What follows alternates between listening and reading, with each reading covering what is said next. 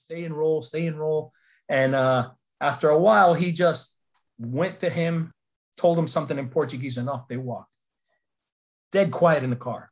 Car pulls out. He keeps looking at me through the rearview mirror. Girl just keeps staring at me. The informant and I are just looking at each other like, what the hell just happened? Dead quiet. So then all of a sudden now I start seeing the lights of Rio. We're back on the street.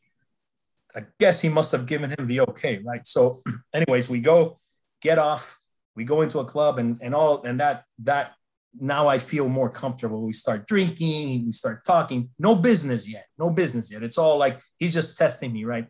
Drinks, this and that. The night goes on just like that. Right. But anyway, the night I ended up having to pretend I was drunk so that I could get home, get back to the location. So finally, when I did finally get back, I get a call. We're out of there in the morning. DEA attaché is fuming. Like, you broke protocol, you put everybody in danger, and I want you out of here right now. You guys, tomorrow, you're on the first flight out, you're gone. And he was right. I mean, imagine if something would have happened, it would have been all my fault, out of his control. But as we're there, I felt like we were school children getting chewed out by this guy. He's screaming and yelling, telling us this, and I'm just sitting there, and a knock on the door, Brazilian National Police come in, and they got transcripts from a phone they're tapping. And it turns out that the guy, this brujero, this witch doctor or whatever, was a guy who would have knowledge of all these loads because he would be blessing all these loads. And they had been looking for this guy. They didn't know exactly where, and he appears on their wire talking about, hey, we've met the guy, me, going to help us move these 500 kilos that they needed to be moved and all that. And it turns out the Brazilian police are saying, no, this guy can't leave. He's got to stay here and work this out. So the DEA guy was so mad. He just left. But we had a good DEA agent on our team who took the heat for us. And eventually that turned out to be a great case. We ended up arresting him. And they found my undercover business card on him. And he said, oh yeah, that's some guy I dealt with on a water deal, nothing doing. So he never knew. Well, good. I mean, so I worked out in some capacity at least, but I'm just laughing at the part you're talking about running your hands through your hair because you're doing it. I'm like, somebody looks at you, why are you doing that? It's just really human out. Sorry. I can't help exactly.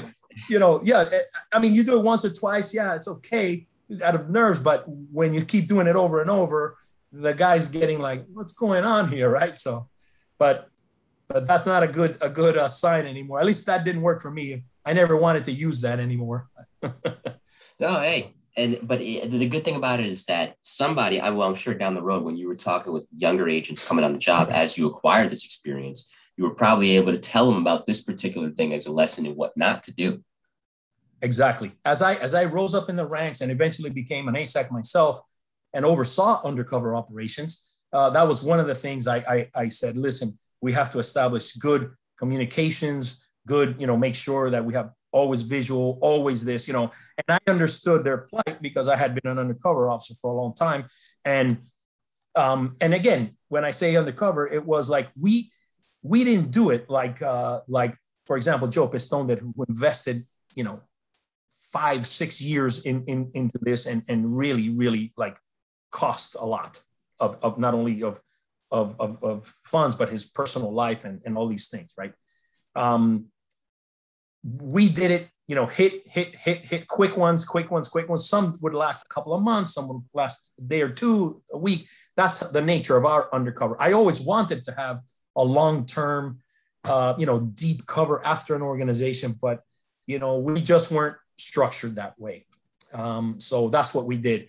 I could tell you, Mike, that there would be days where in the morning, and my partner, Mike, would say, okay, we got to deal with, so-and-so. So I would go and do pick up a suitcase or sell a suitcase or do that in the morning. And then in the afternoon, we'd be doing another one. And maybe in the night doing another one, like 3 in a row, so much so that it was just too much. It was getting to the point where, what happens to it as an undercover. So you have to always be on point. Right. And a lot of people always think, oh, you're living the great life. You're driving, any kind. I had a, convertible Corvette. I had a BMW's latest model, whatever I wanted to drive, I had. We had apartments on the beach. We had, warehouses. We had apartments. Never showed up to the office. I had the latest phones, best clothes, always doing that kind of stuff. And everybody's looking at you like, oh man, you're living the life, but you're really not. You're not really having a good time. You're constantly worried about, is somebody going to make me? Is somebody going to do this? And you have to be remembering all this, recording this. And while you're doing all this, right, you're risking your neck, you're living, you're impacting your family, you're doing all these things. You go out to dinner with someone to discuss a loan, a deal, and somebody questions, a $20 drink that you had, because why are we spending $20 on a drink? Why can't you just get, a beer? Like, dude, I wasn't thinking about that. This guy here is ordering lobsters and champagne, right? And I'm going to be, no, let me have a Bud Light, please. No, you have to play the role. And that's another thing was an obstruction, right? You had some good supervisors that allowed you free reign to do what you needed to do.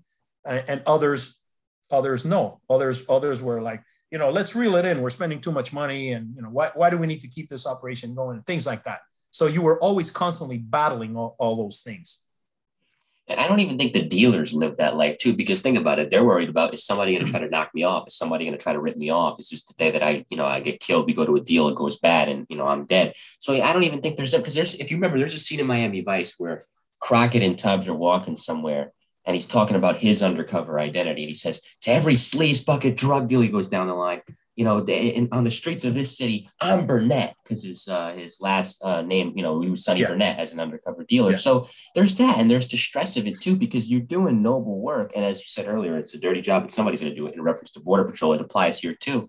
But you're always wondering, one wrong move, one slip of the tongue here, and my name and my plaque could be hanging up on the memorial wall that we have at the office. And you don't want that. And neither does your family either. So the mid-90s is an interesting point, because that brings us to your time working in Venezuela. And we talked about the importation of illegal goods and how they can be trafficked.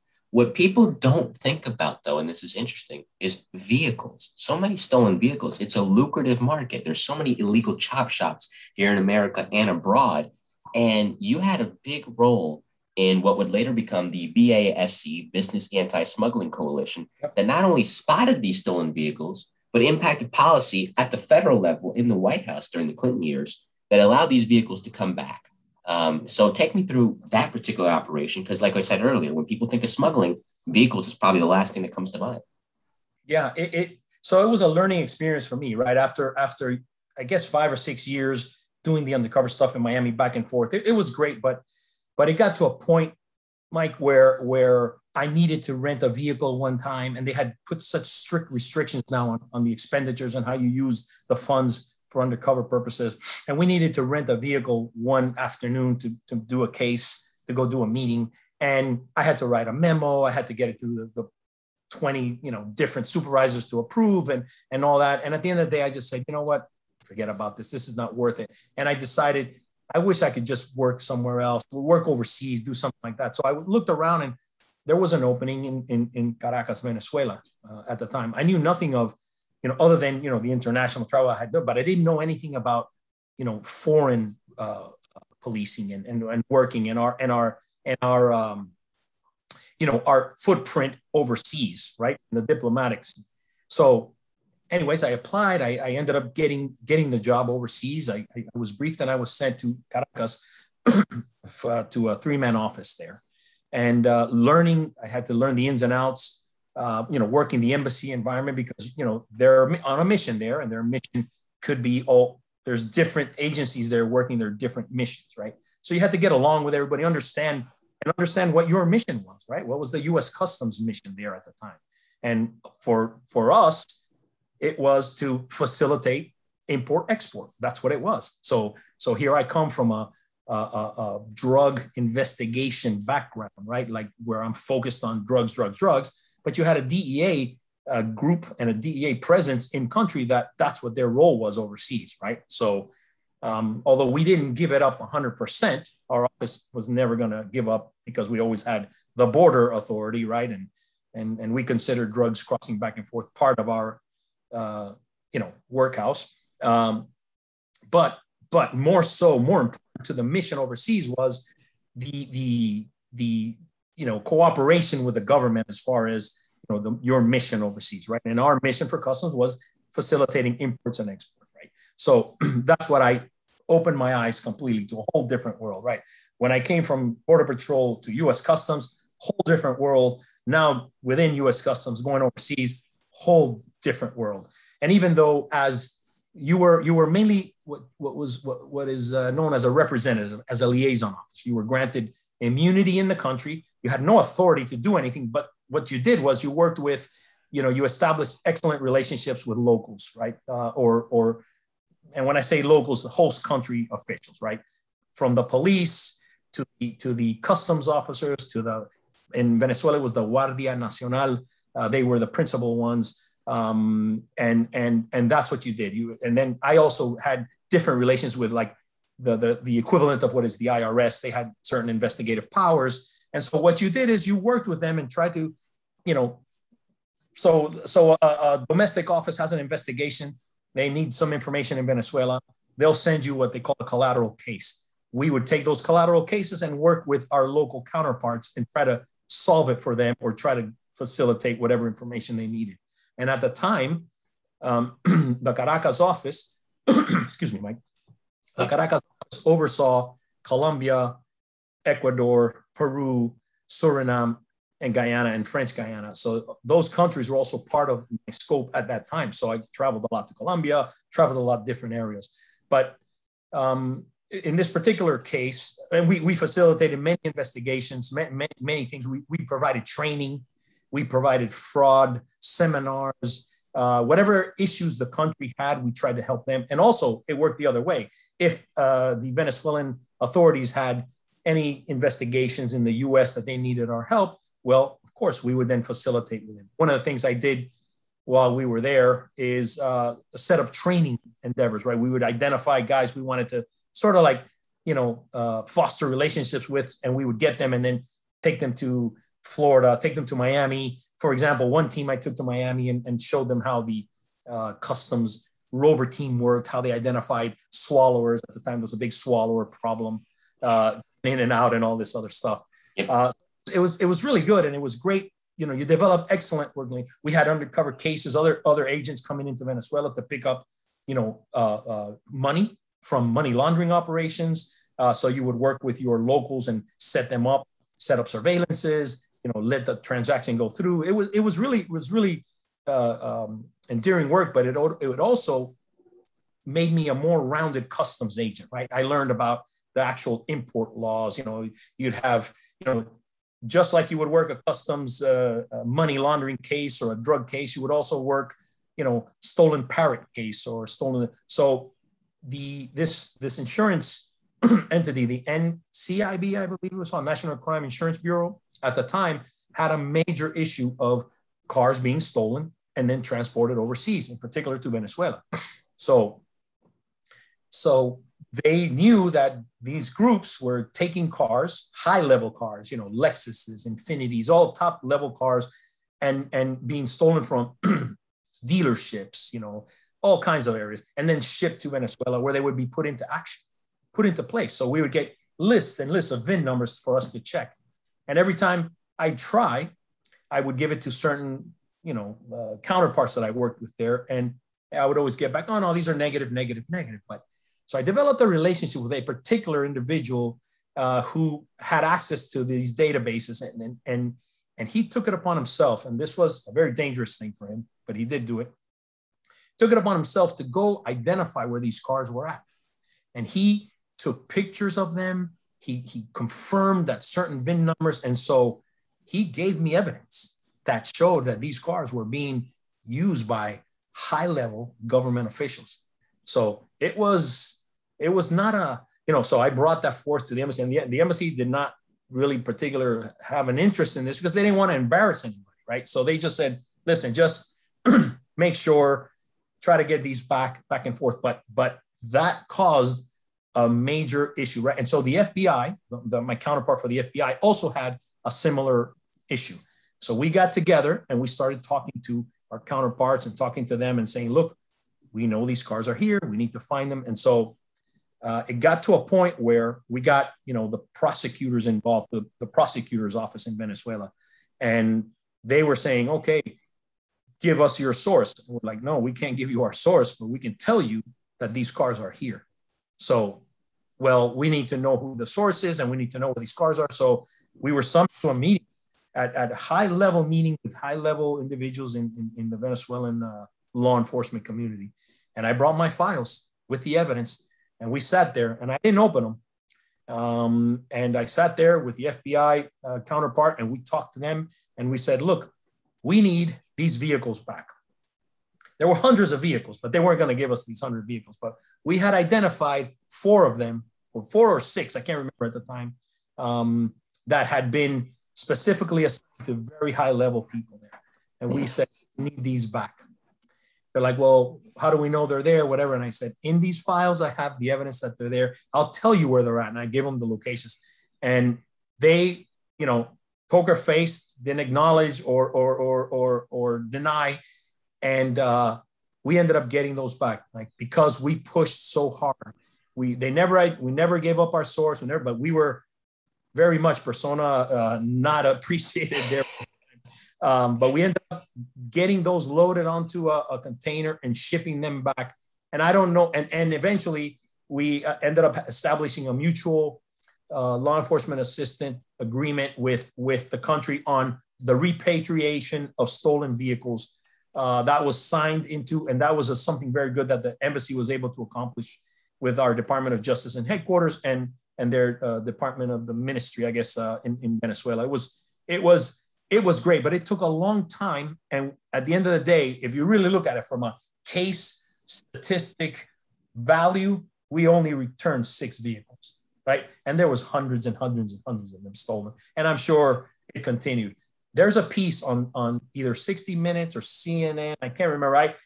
The reporters went down there. They had all kinds of, and they interviewed me, and they interviewed a bunch of people about this situation. I think that took it to another level.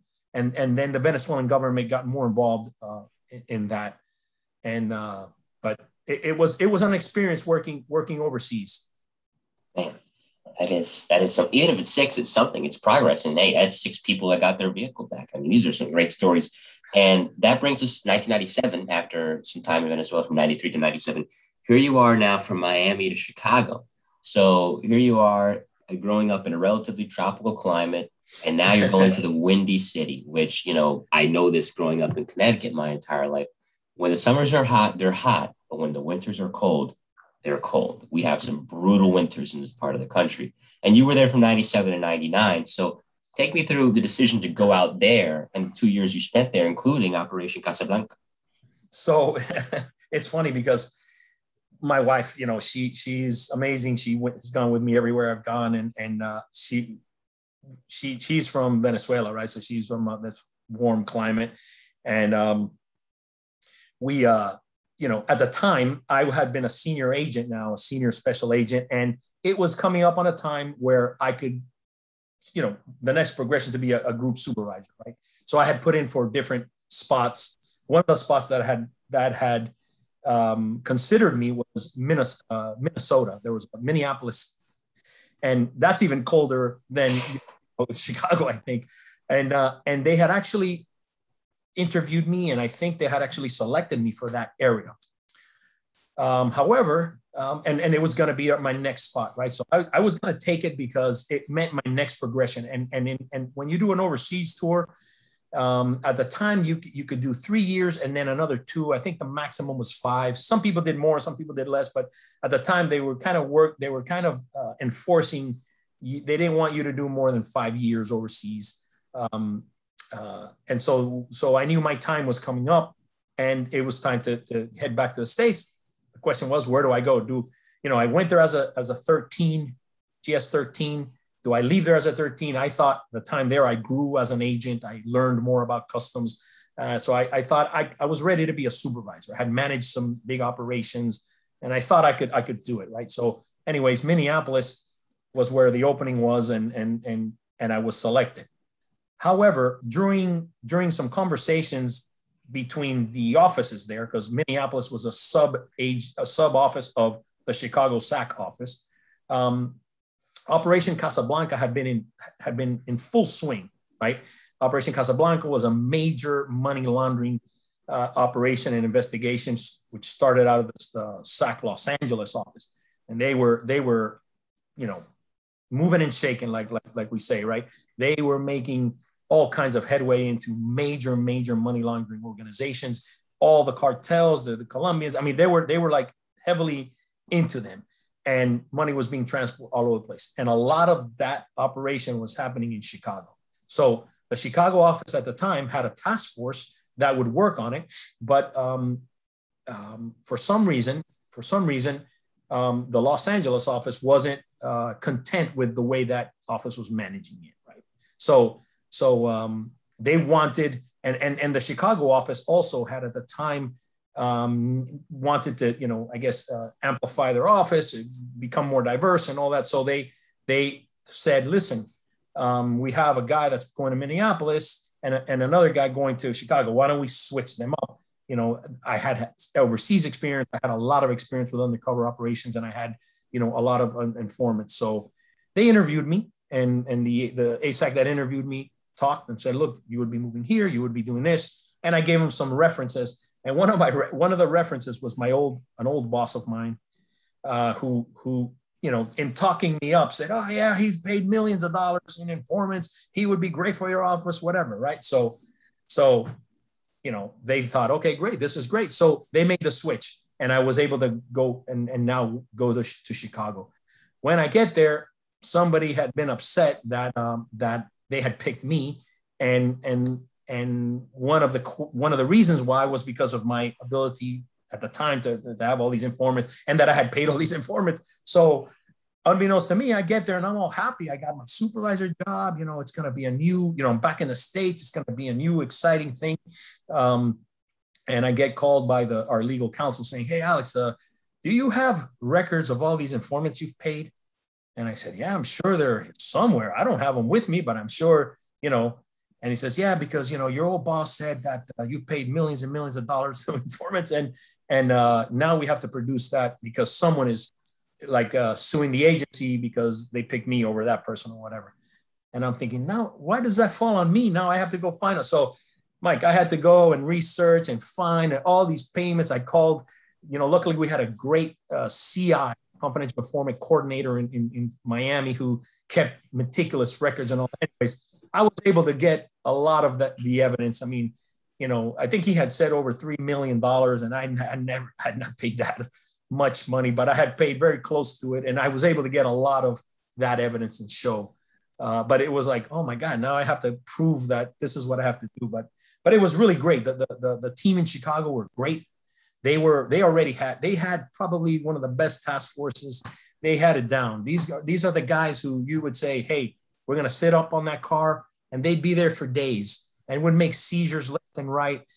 It was a good time. So what we did is really actually support Operation Casablanca and theirs, but having worked with some of the team that had from LA, who some of them were actually out of the Miami office, and I asked if I could develop our own operation in Chicago, which we later did, and later became really successful in Chicago ourselves, right? Because so here's LA in our area operating their case. We're working the case for LA. Well, all that stuff and all that activities happen in Chicago. Chicago should be doing their own thing too. So our team wrote up a great operation, and we submitted, we got approved. And so simultaneously, we would work both. We would support the SAC Los Angeles office with Casablanca and all these money launderings, and operation, our operation, which was Las Brisas at the time. And this is how prevalent it was, Mike. We're sitting at a Home Depot one evening. It's snowing. It's 8 at night. It is freezing and it's snowing. There's a Chicago PD car parked way in the distance, and you could see the warm, the smoke coming out because someone's in the car and they're just looking the other way. It was way down, right? So we're supposed to be picking up $4 million. $4 million. I'm thinking, how are we? And we're supposed to get that money, then move it forward so that they can continue to further the operation. And I'm, new supervisor. I'm thinking, why don't we just seize that money and cause some commotion? And they're like, no, you're not going to seize this money. Bosses from California are calling and saying, don't you seize that money? We got this operation going. So I'm frustrated there. I'm sitting there watching this. And we have a film crew with us who is working this operation because down the road, it was going to be a major story for U.S. Customs. So I'm sitting there with the film guy. We're talking back and forth. And we see the van show up, right? And now the undercover officers are from California. They've come in only for this. They're going to do the pickup, the exchange. They're going to drive away with the money, right? But in the meantime, our job is, the Chicago office job is, when we spot the vehicle coming in, we watch it, we let the money transfer go, and then we follow that vehicle to wherever it goes. And then later on down the road, start our own investigation from there, right? So that's what we're doing.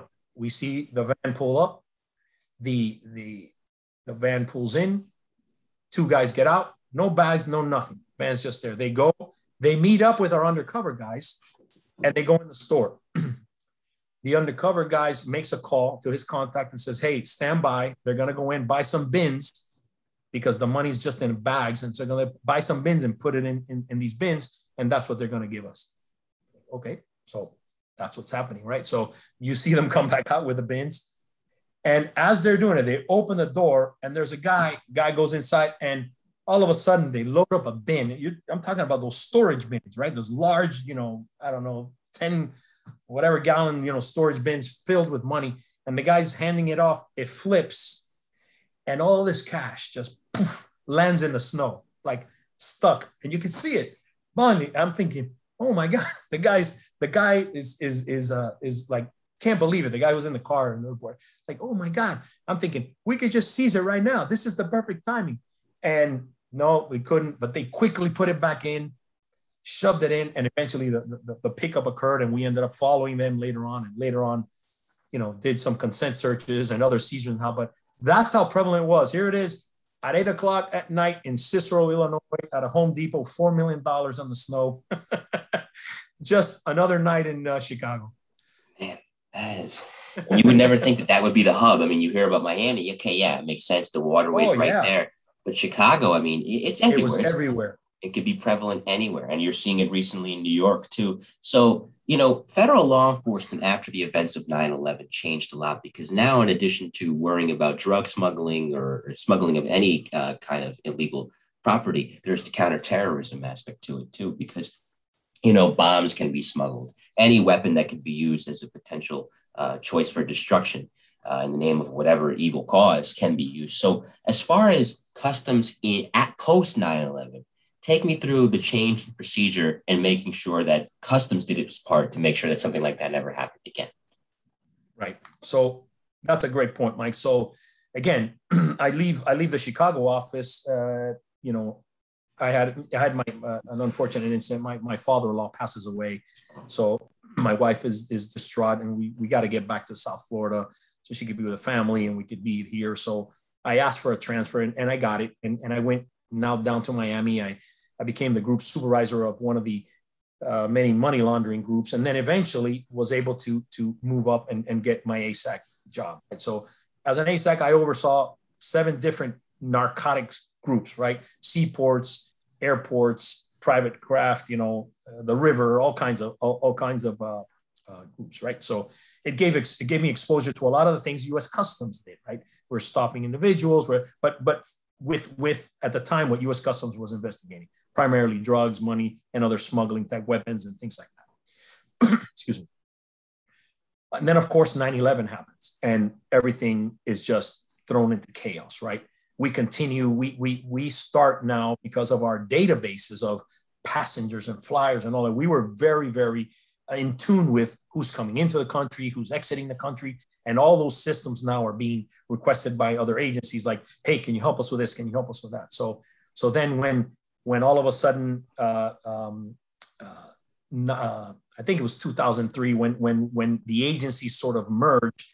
In 2002, the act passes and Homeland Security is established. And in 2003, the actual merger starts to occur, even with all the friction that occurred, right? Because a lot of people were not happy customs agents were not happy that now they have to do immigration work, and immigration officers were, by the most part, they benefited from it because it was a different job. But some of them, their guys, didn't feel appreciated because their work was tough. And for years they had been requesting assistance, didn't really get the resources. And now all of a sudden, there's a merger, right? So, but those who saw the potential in working with, absorbing the authorities from each other, right? And using that rather than fighting it, those are the ones that moved up. Those are the ones that had the future, right? Because, now you can use your customs authority and your immigration authority to, proceed with investigations that have potential terrorist ties, right? Our knowledge of money laundering and anti-money laundering antics, coupled with the years and years and years of smuggling experience that we have, this is the way to go. This was the way to go about it. So partnering up with other agencies, particularly with the FBI, that was the way to go at that time. So then we established Joint Terrorism Task Force. We participated in them.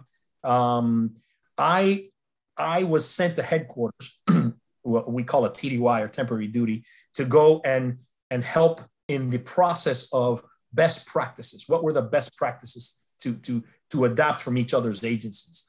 And while there, working with the different headquarters teams to set up, because, immigration came over with, they had a certain way of documenting informants. Customs had a certain way of documenting informants, which is the best way to do it.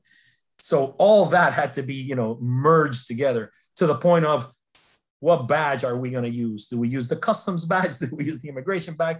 Do we invent a badge? That's how technical and tactical it got. And there was all along that path, Mike, a lot of friction. But meanwhile, the issue still was there. Who's working the terrorism cases and how do we do it? So FBI was always the lead, came through as the lead on that. And we had to work with them and handing over any potential terrorist cases. But when you had good relationships, as we did, we were able to then work our own investigations, right? So I as I said, I went to Washington for 45 days and helping on that. When I came back, I was now no longer the ASAC of the narcotics group. I was now the ASAC of different divisions, the Domestic Security Task Force, all kinds of immigration issues, individuals that had suspect paths, who was down here on certain visas, as the folks who perpetuated 9/11, investigate that. Those are all kinds of things is what we started getting involved with. And so this was all new to us. So, as you know, if Bob was part of the JTTF, he, as he always did, make great relationships with there and worked cases. He knew, although he had not worked terrorism cases before, he knew how to work the information that was needed, right? So he could say, oh yeah, I know where to get those systems. We'll go to this place. We go to that place. So this was, he employed those type of tactics, and that's what we did too, right? We used our knowledge of prior investigative activity with customs and immigration to deal with now what was the terrorism risk. And I'll tell you, a lot of it was, chasing our tail, right? But you had to, right? You got information, some guys under a bridge taking pictures, you shoot on out there and you figure it out. And you get the guy and, he's just a tourist taking pictures, right? But how do you differentiate that? It was tough. It was some tough years at the beginning, but overall, regardless of the friction that occurred, I think border security really was strengthened. And as much as I was customs, even though I was immigration at the beginning and border patrol, but customs was where I felt at home. And I always thought that the need to break up the agencies wasn't necessary, that I think we could have accomplished more by giving the right resources to all the agencies, right? But once it occurred, it did strengthen the border, right? So information, if you have the right context and the right ability is shared. And that was the key, even not necessarily in a task force concept, Mike, just reaching out, picking up the phone, having, calling your FBI contact, calling your DEA contact, your ATF contact, your local contact, having and maintaining those relationships, whether in a task force setting or just having them, that's what was key. That's and I still to this day think that is what is the right way to work law enforcement and terrorism. Yeah, I mean, it's kind of like, Bob's into basketball, as we both know. He was coaching and he was a player in his younger years. Everybody on a good team. Look at the Milwaukee Bucks. Okay, Giannis had his role, right? Bobby Portis had his role. The point guard had his role. And they all filled it. They weren't worried about what about my playing time? What about this? What about that? It's just, here's my role. I'm going to perform within that role, and I'm going to do the best job that I can. And, now I feel like, yeah, you mentioned there's that friction. Naturally, there's agencies that think that they can do it better than the other agency. But when you combine the strengths, kind of like what the FBI has done, for example, in New York with the NYPD for their counterterrorism operation, you combine the strengths and you play to the strengths, great things can be done. Because the thing that about terrorism is that, you can understand on the surface where drug dealers get their money. They deal enough of this stuff, where unfortunately there's a lot of people who have addictions, and that's going to, make you a lot of money, for as evil as it sounds. And it is, it's the truth. Terrorism, I always wonder, where do they get the money? Because I was told this by a friend of mine who's a retired NYPD bomb squad detective and counterterrorism specialist, that Al-Qaeda legit for many years had their own magazine, that was produced, color, photos, everything, much like you would see with Time or Sports Illustrated. I'm like, where are you getting this money from? But that's the job now that these federal agencies have been tasked to figure out, and they do a great job of it. So, to go over to your time in Spain, we'll hit on a few more things, and the time has flown by. We've been talking for a while, and I've enjoyed every minute of it. I've heard so many great stories. I can get long-winded in stories. That's fine. That's fine. This is, I always say, I never complain about that, because in an open-ended forum like this, the more the guests talk, the more they share, the better. I don't want anybody to be short in conversation. So I thank you for that. Your time in Spain, by this point, you have over 20 years with customs. You've seen a lot. You've done a lot. So being more experienced, tell me first about why you took on this assignment. Of course, once you took on the assignment, the duties that you had. So Spain, so I had been asked to go on temporary assignments periodically to Spain and Italy. And we were just looking, my wife and I, we were looking to, wow, what an experience it would be for the kids to be able to work out of one of these offices overseas, Paris, Rome, or Spain. So at the time, our representatives there, our attachés there, they go on home leave. And so they need someone to go in there to the office and just, sort of like it's on cruise control, just go there in case anything happens, have a presence there. Right. So I had gone on a couple of TDYs, to Spain, and it was beautiful. The work was amazing. Everyone thinks, oh, you're going to go to these, you go to Paris, you go to Rome, you go to Madrid, and you think, oh, this is, you're on easy street, but there is a lot of work there. And the European Union, and the way they work, it is incredible work and very, very enlightening, right? So it just another aspect of my career, right? So I had the ability, I had the language capability. I always really, really wanted to do this, and so my wife was on board, and we decided, hey, let's go try. I mean, I applied and made it, but it was a great experience. And again, I had already had previous experience working overseas when I worked in Venezuela. And I think now I had become a more mature agent, a better prepared manager. And I thought this was the next level, right? I was now an ASAC, which is an assistant special agent in charge.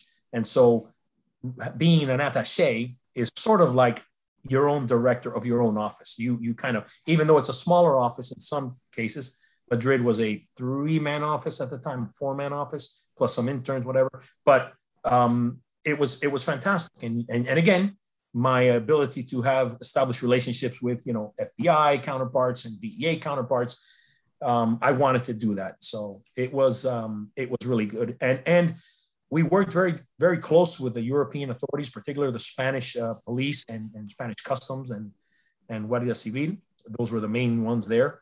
We established money laundering operations there. They allowed us to have undercover bank accounts, which is something that was basically unheard of. We did all kinds of money pickups. We did child pornography and exploitation operations, identified rings. you name it, we got it. We at one point, needed to get on certain vessels to acquire certain equipment. Our relationship with them was so that they would just open the doors for us. It was really good. It was really, really very good working with them. They allowed us for the first time to teach at their academy. They allowed us to come in as instructors and teach a course in English, teach tactics, all kinds of things. And in turn, we then received training from them as well that qualified as, college credit courses. It was amazing. It was great to do that. And it was a neat environment because you may be, sitting across the table from, Alexander Mayorkas. That's one of the individuals that I dealt with when he came. His arrival at the time for Homeland Security, we took him to dinner. We took him to for whatever purposes he was there. Or at the Janet Napolitano may have also, briefing her on the cases we needed, attending, the summit meetings, briefing a congressman on issues. It's just a myriad of things that you got involved with. And at the same time, you're also going to a diner. There's not many in Spain, but Spain has the most incredible food and restaurants you'll ever imagine. But there was a diner, and you'd go there to meet an informant and pay him, $1 million for his or her participation in the one of the investigations that we had. That's the kind of stuff you did. It was amazing. We put on trainings, working with them, learned a lot about the different regions of Spain and the divisions and all the things that the country was made of. It was really, really, my time there. I loved it. I loved what I did. So after 29 years, 2015, you call it a career. I imagine, at this point, you had to have felt like you've done everything that you could have done. Is that what motivated you to retire, or were you looking to stay longer, but I got a great job in the private sector? Tell me what went into that decision. Well, what happened, Mike, was, so I really, really wanted to continue. Oh, I forgot. I forgot to say, while in Italy, also we got to investigate cases like, the theft of, pieces of art, from the Caesars times, things like that were so amazing that you never got a chance to do when you were domestically, right? The Columbus letter, the famous Christopher Columbus voyage, wrote a letter to the king and Queen Isabella at the time of Spain, telling them about this voyage that he went when he discovered the Americas, right? And that letter is preserved in these museums, and someone had stolen and made copies of that, the copies of the letters. We got to investigate the trying to return all that. That's something you would never get involved in. It's just cool history, right? But that's what the kind of stuff you did overseas. But yes, I got to a point where I loved what I did. I really did. I never imagined moving into a private sector area. I always never planned for it. I always planned my government style career. I want to do a supervisor. I want to become an ASEC. I want to become an attaché. I want to explore, the different areas, right? I want to do this, but I never planned what am I going to do afterwards, So my retirement eligibility was coming up, but I also had I could have done potentially another year in Spain. I was asking to see if they would allow me to to finish out my career in Spain, right? Allow me. I had done 5, going on my 6th year. I wanted to do either 1 or 2 more if I could. I had all the contacts, I had everything. I was asking him, but I guess leadership at the time said, no. The fair thing to do is bring, you have to do a headquarters tour. If you've never done a headquarters tour, you have to come to headquarters. And so I had never done that. Through all my career, the only times I had been in headquarters was for presenting on, rebudgeting our undercover operations, or helping, during the merger, the best practices, always temporary assignments and never full-time, right? So, and the reason why is because most of the time in my career, I had been doing undercover work, or if not managing. And so I was never on those hit lists that they would send to headquarters. Hey, here's agents available to go up there. So I was under the radar, flew under the radar during that time. So I never had been to headquarters. So the ruling, the policy at the time was you have to, go and do headquarters. I didn't want to. So I was starting to think of, all right, what's my next step? And about that time, my daughter, my youngest daughter, decides she wants to go to college in Colorado, right? She had different options, but she decides maybe we go. So we took a trip, myself, my wife, and her, to Colorado to see, hey, maybe we can, set her up. Let's set her up at the dorms. Let's set all these things up. And then we leave her. And then my wife and I would return, finish out my time in Spain, enjoy Europe as much as we could, and then maybe go to Washington. I don't know. I still not sure what to do. But while in Colorado, my wife decides that, hey, I don't want to really leave her. I think she still needs us here and all that. So it became a bit of a dilemma. So I reached out to different people, hoping to get a transfer to the Denver office. But the Denver SAC at the time said, look, I don't have any openings, but another one of our ex-agents is there. He's retired, and he had been working for Western Union and had really, really, done really well. And so I reached out to him, and he goes, yeah, hey, let's see, how come you didn't call me? Let's talk. So we met, talked to him a little bit, and he explained to me what he does. It's the world of compliance. And so, in law enforcement, excuse me, we look at, the laws, right? How you're laundering money, how you're committing and violating laws. How are we going to approach you? We develop probable cause. We get complaints. We go out and we attack the individual or the organization or the entity violating this law, and we apply it, right? And so you might be successful in knocking out an organization, a couple of individuals. In compliance, it's a whole different world, especially anti-money laundering compliance. You are teaching people how to prevent, how someone will use your legitimate business to launder funds, right? A bank. And so now you are actually helping and preventing, right? So I thought, I never looked at it that way. I always thought law enforcement has it down. We know what we're doing with anti-money laundering.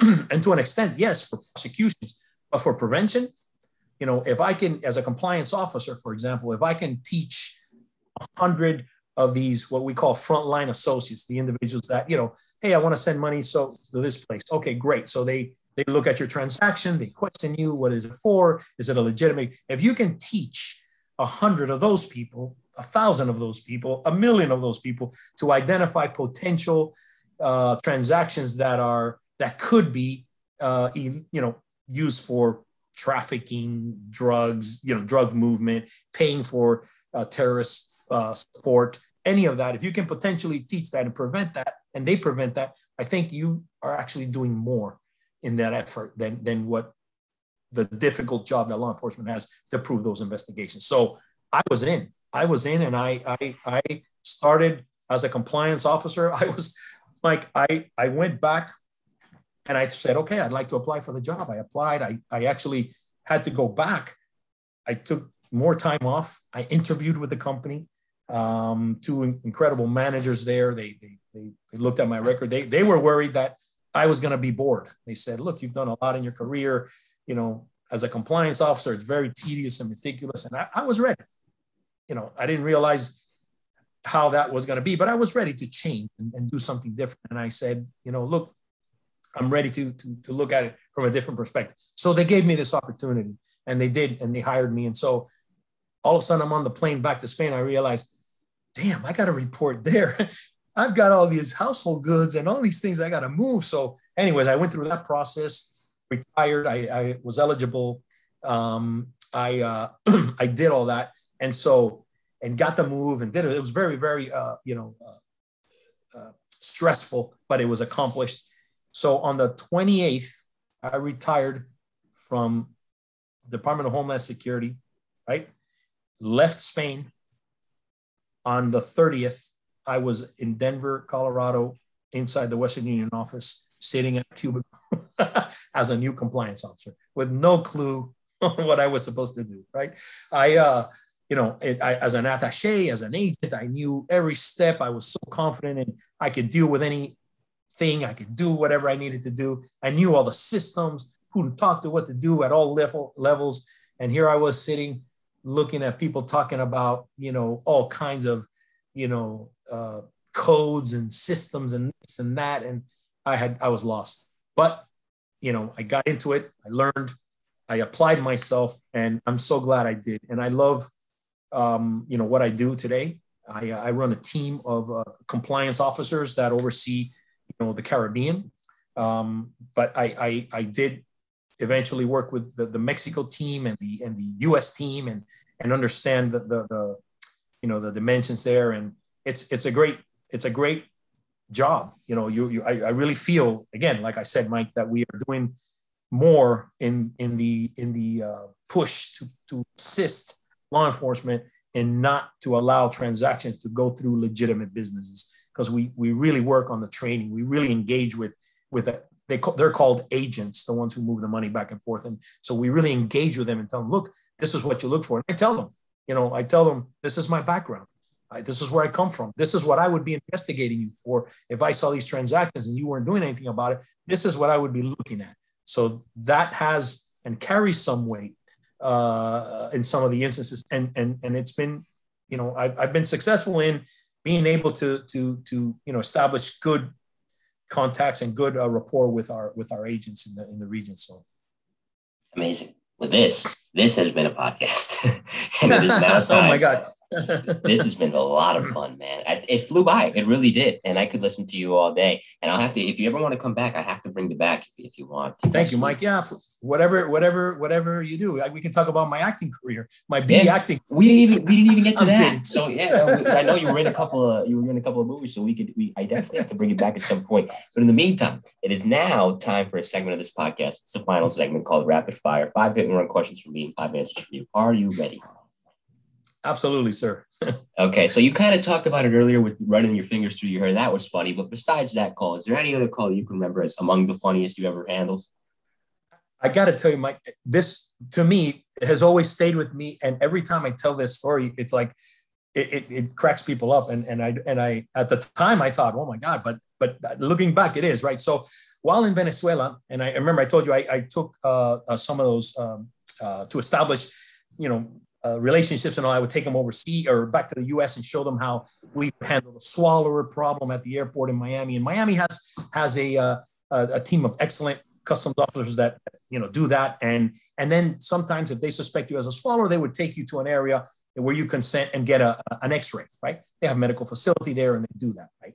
Well, the Venezuelan officers that I had brought there saw that firsthand and they thought, wow, what a great operation. So when we went back to Venezuela, we continued this operation and went out to the different seaports and airports and conducted, now we took them through a series of training in class. We took them to the U.S. They saw how it would have occurred. And now we brought them back to their ports, their own response, where they have authority, and then to see how they would apply what they have learned, in class and in physically in their areas, right? So this one particular day, we're at the Caracas International Airport, and I'm sitting there talking with conducting some training there, and I'm sitting talking to one of the Guardia Nacional, their National Guard guys, and we're talking, and one of the National Guard guys comes running and says, Mr. Alonso, the lieutenant wants to talk to you. We think we have one, a swallower. I'm like, what? Really? Oh, great. So we run over to the back room there, and I walk into the room, and they have this guy, two Guardia Nacional guys have him like almost hoisted up, and the guy's like not touching the ground. He's just half, and his eyes are tremendously scared, and he's looking at me like, so the lieutenant, and there's the lieutenant there, just calm as can be, smoking a cigarette. And he goes, hey, Alonso, come on inside. I want to talk to you about something. So you don't remember how you took us and you showed us in Miami how you do this, and they've got his bags open, and they have, laxatives. He's got some Vaseline, some condoms, and all the evidence that you could say he could be a swallower, this individual. And I'm thinking, they did good. He's got the tickets out. They've looked, he's coming from Colombia, an area of Colombia, which is a source for this. And the flight was going to go to Venezuela, then Venezuela, Miami. So this is also a tactic that they use. And he's thinking this could potentially be a swallow. The only thing I'm missing, and this is all occurring in Spanish, right? Says the only thing I'm missing is that X-ray you guys have down there in Miami. So I was thinking, and I wanted to get your opinion. So what do you think if we put him through that? And he nods over there. And so in Caracas, they have this big giant where they put luggage through to X-ray, custom to put the luggage through the X-ray. It's a conveyor belt. Yeah, the old, like it looks like an old, I don't know, rusted up. It's not rusted, but just to get the idea, it's an old-fashioned conveyor belt running, and they have these big metal thing, and you put suitcases through, and there's an X-ray image comes up, to see if there's anything in there. And he's thinking, what if we put him through that? You think that'll work? So they wanted to throw the guy on the conveyor belt, put him through the luggage thing to see if it would come out. I'm thinking, for a moment, I thought, I wonder if it would work, So I said, no, I don't know. So I don't know. I'll leave that up to you. And the guy was like, please don't let them do that. I said, look, it's your call here. Not sure that would work, and he says, okay, thank you. I just wanted to get your opinion. And I left. And I'm sure they put that guy through the conveyor belt. I don't know if, he developed some kind of radiation or something. I don't know. But to me, that was a funny story because I remember thinking, oh my God, they're going to really try to do it, Anyways, that's the one that comes to mind, Mike. That's a good one. So you mentioned Starkman besides him and of course, Miles' son too, who hopefully I can get on the show sometime soon as well. Second though, favorite colleagues you've had? Well, I got to say this looks, so I spent most of my career working with Miles and Bob, but Bob's been super influential in my life from being an agent to later years, helping me in many aspects. It's just one of those guys, like with an open heart that just does whatever you want, whatever you need. That's him. So I really thought about this, and Miles, of course, was my partner for many years, and have a special relationship with him. And so those two guys, I would say, would be my favorite colleagues. There you go. All right. Third, favorite neighborhood in Miami. So again, I grew up in Hialeah, and people will say like, Hialeah, that was like, I don't know how it is now, but I grew up there all my life, and I still to this day go there to eat like the best Cuban food and get, good stuff there. So I know it's a crazy place, but I would say, I don't know that it's my, I don't think I would, reside there, but I love to go there. There you go. So fourth, you kind of mentioned it just now talking about the Cuban food. Is there a favorite bar or restaurant that stands out above the rest in Miami? So of course, one of my favorite places, like I love seafood. If you go to Joe's Stone Crab on in South Beach, that's probably one of the best places. But lately I've been up here in up north a little bit in the Jensen Beach area, and there's another place. It's a great bar and excellent seafood called Kyle G's. It's just always jamming every day of the week. Doesn't matter what time, what day, doesn't matter what's happening. There's always people, cars. It's a great ambience. And my wife and I go there a lot. All right. So fifth and finally, given your experience is almost 30 years, what advice would you give anyone coming into law enforcement, either locally or federally now? Yeah. So this is one I've thought about. Like, I don't know if I would, knowing what I know and knowing, I don't know. It's a different world now. It's a different world. It's a different agency. Before it seemed like people had your back.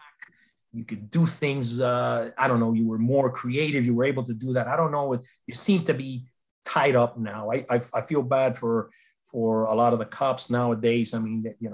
But it's still to me a great job.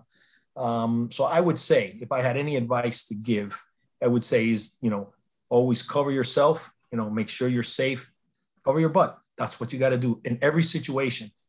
You never really expect something to go wrong, but it could always go wrong. So make sure you do that. If you are going to get into it, and this is a great profession, and it's a very admirable profession, cover your butt. That's what would be my advice. And that concludes what will be episodes 110 and 111 of the Mike David podcast. I got to thank our mutual friend, Bob Starkman, for putting us in touch, because this was fantastic. I really enjoyed hearing these stories. And like I said, you are welcome back anytime. So before we go, is there any specific plugs or shout outs you want to give to friends, family, whatever the case may be? Well, Mike, I'm appreciative. And I've for some time now, I've thought about all the things I did and all these things, and talking to Bob, and he wrote his book, and he, it's great. And he has incredible story. And it's got me to thinking too. It's like, man, I didn't realize this was my life. And so it's caused me to reflect on, how to move forward and what it is. And so I'm very appreciative of the work I've done, and now, happy to move on and continue on this new path that I am. But I'm very appreciative of having the opportunity to speak to someone like you on such a platform. And I didn't realize I got a lot of, comments on LinkedIn, not even realizing who all these individuals, and a lot of friends of mine and that are there, that have as much, or if not better, stories than me, that have been involved in all kinds of other things. And so just appreciative that I'm able to say my story, and that you have a platform that I can do it on. So thank you, Mike. Thank you for coming on. So that, like I said, that concludes this episode on my end. As by now, if you don't know where to find me on social media, Twitter, Mike in New Haven, Instagram, original_MC1, LinkedIn, of course, for all the listeners out there, Mike Colón, type in my name and then MIC_D for the first word of the podcast. And as far as any business lines or emails that you may want to reach me at, I'll put that in the description of the podcast when I upload it. So coming up next on the Mike in New Haven podcast, another really interesting episode on tap. It was a firebombing of a synagogue in Riverdale out in the North Bronx, and it was the first crime to be charged under the New York State hate crimes law that had recently been passed. This occurred in October of 2000. And among the investigators that helped bring the firebombers to justice, well, my friend Bill Ryan, retired NYPD detective first grade. He will be returning next week for what will be another volume of Tales from the Boom Room, profiles of the NYPD's arson and explosion and bomb squad. He started it off with volumes 1 and 2. And he'll come back for what I believe will be volume 14. So very much looking forward to chatting with Bill. And on behalf of Alex Alonso, I am Mike Colón, and we will see you next time. Take care, everyone. Take care, Mike.